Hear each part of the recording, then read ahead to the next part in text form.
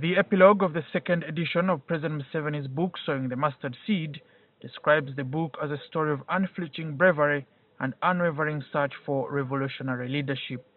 During the launch of the book last year, the president said that some facts in the first edition had been distorted by a writer. He chose to come up with this edition to set the record straight. But I decided to write it myself. And the reason I decided to write it myself was that I didn't want any deviation.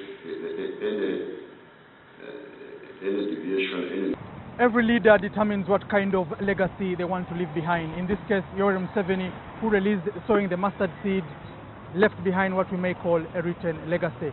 However, the distribution of the second edition has never been as controversial as it is today. Dr. Kobusingye is the young sister of former presidential candidate Dr. Kizza Besigye.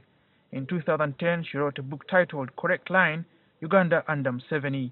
The book was critical of the electoral processes during President Museveni's regime. Back then, security agents barred Dr. Kobusingye from bringing the books through Entebbe Airport, but she was later allowed to sell her copies. She is against the move to distribute the president's book in schools. Actually, I thought it was a joke initially because I didn't think the Minister of Education had read the book and would still want it to be distributed. But yeah, so if she wants all Ugandans to know what President Museveni said before he came into power, and maybe to even read the first version and check what errors have been corrected, if they want to do that, I think they're perfectly within their rights to do it. I just think that it's wrong to use public funds. In the same way, this is a reference book.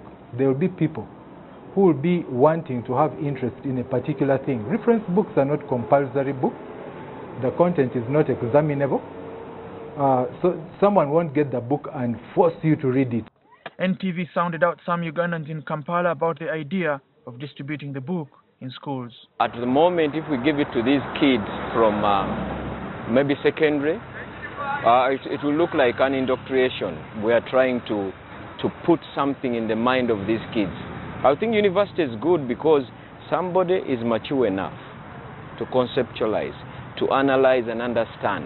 I think the idea is really good, and to the government, especially to our schools like in Uganda. I just don't think it's a good idea because everything that the government has a hand in is either tainted, twisted, or has its own hidden agenda. So it's not really working for me.